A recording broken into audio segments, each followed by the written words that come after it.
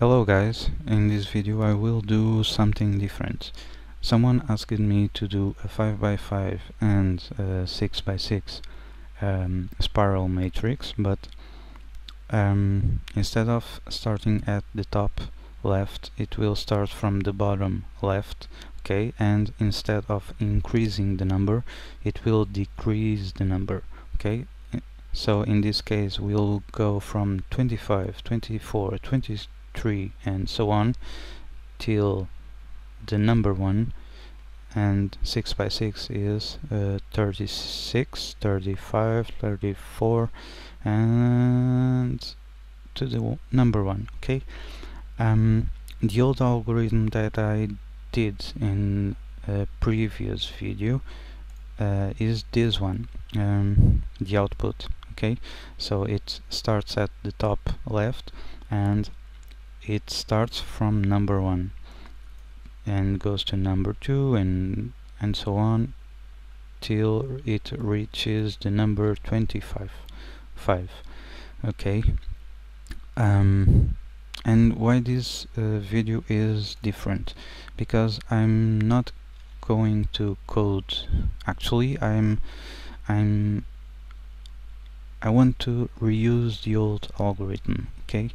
So from the old algorithm, if I go here, and this, I think this is a little complicated and I'm building another one. Actually I already have the code, but I'm making the draws to explain it, so it takes a little time. Going back to this one, I copy from here code start and code end, to code end, copy, and I move here and paste, okay. Oh, I forgot, I already have defined rows 5 and columns 5, these two macros. I also have a function with a print matrix. I think you get the idea here, and I already add a matrix with zeros. So what this does is actually the same thing that this does. So how we will transform this in this, okay. So if I go here, the first thing that we have to do is, instead of starting from 1, it will start from 25.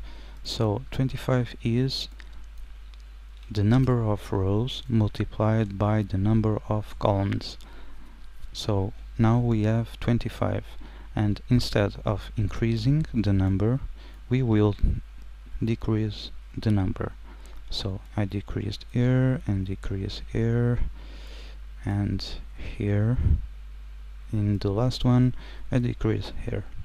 So if I copy this, copy and move here, paste, and now we have 25, 24, 23, 22 and so on till it reaches the number 1, okay. So now how to go from here to here. If you notice, the rows are switched in the, let me put this side by side, and I need to see this bigger so you can see this. If you notice here, this row is at the top, and this row is in the second, and this is in the middle, okay.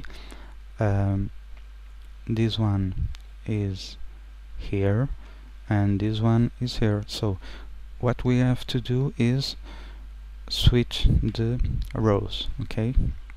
To do that, I already did a previous video about that, about switching the rows.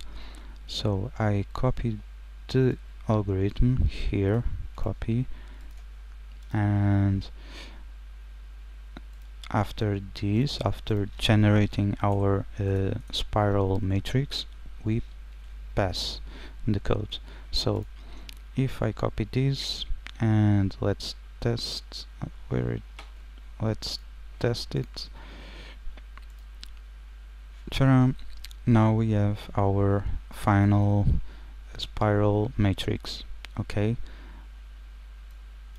like this. Remember, you can, in this video you will have in the description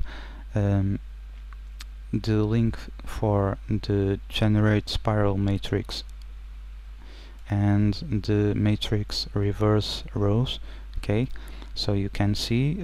Remember that you always can download the source code. What's more, I'm doing actually I already have a different algorithm to solve this case, and I can show you a snippet. I'm doing it in Java. I already have the algorithm done, okay, but I have to translate it to C, and then I have to make some draws because I want to explain. I think this code is more readable. I call Y steps and X steps, and that's it. It have a main while and four loops, and after this it have some crazy ifs and whiles, but I think it's I can visually show you that is more simple to understand this algorithm than the old one, okay. So in the next days I will have this done, maybe tomorrow, maybe the day after, I don't know. So this is it. Thanks for watching and see ya.